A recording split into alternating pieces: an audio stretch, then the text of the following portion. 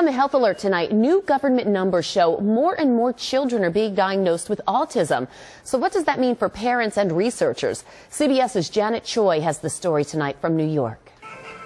We can do anything. Damian Mendez didn't speak until he was 7 years old. It's just been really hard as a parent. 12-year-old Damian was diagnosed with autism when he was 2.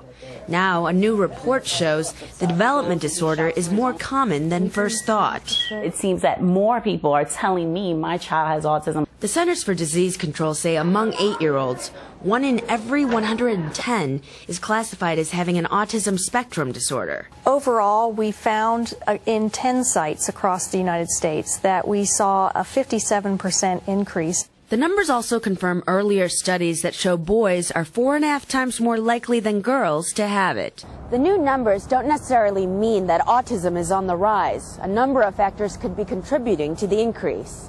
We identified more children because we had more evaluations, we had better descriptions. At the same time, a true increase in risk can't be ruled out.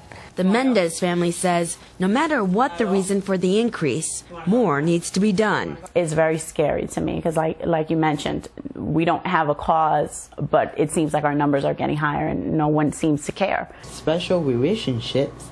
With medicine and special therapies, Damian is improving. But advocates say treatment is only part of the puzzle that needs solving. In New York, Janet Choi, CBS 3 Eyewitness News.